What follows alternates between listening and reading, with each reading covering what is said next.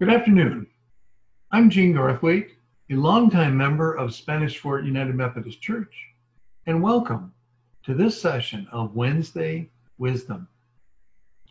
I believe I was asked to help on this particular day because it is scriptural. Proverbs 20:29. Youth may be admired for vigor, but gray hair gives prestige to old age. And as you can certainly see, I qualify for old and gray. Several months ago, when the COVID-19 pandemic started to impact our world, I reflected back on my parents' struggles with the unknown.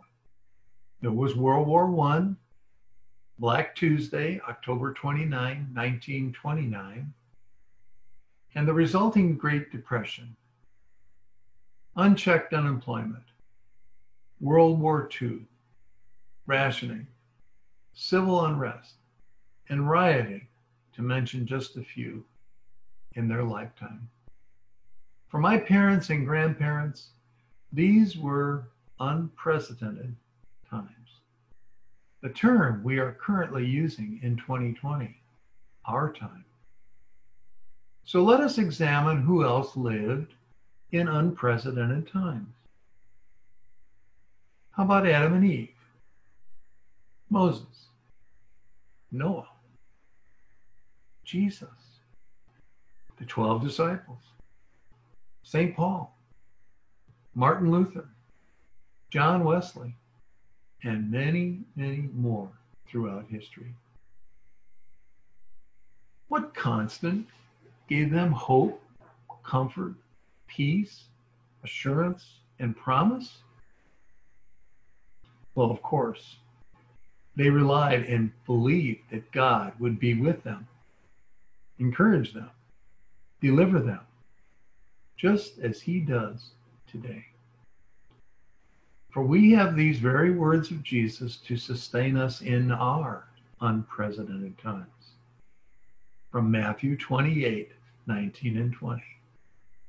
Therefore, go and make disciples of all nations, baptizing them in the name of the Father and of the Son and of the Holy Spirit, and teaching them to obey everything I have commanded you. And surely I am with you always to the very end of the age. Won't you please join me in this beautiful prayer written by Cameron Bell? Let us pray. Dear Lord, may we who are merely inconvenienced remember those whose lives are at stake. May we who have no risk factors remember those who are most vulnerable. May we who have the luxury of working from home remember those who must choose between preserving their health or making their rent. May we who have the flexibility to care for our children when their schools close remember those who have no options. May we who have to cancel our vacations remember those that have no safe place to go. May we who are losing our margin money in the tumult of the economic market remember those who have no margin at all.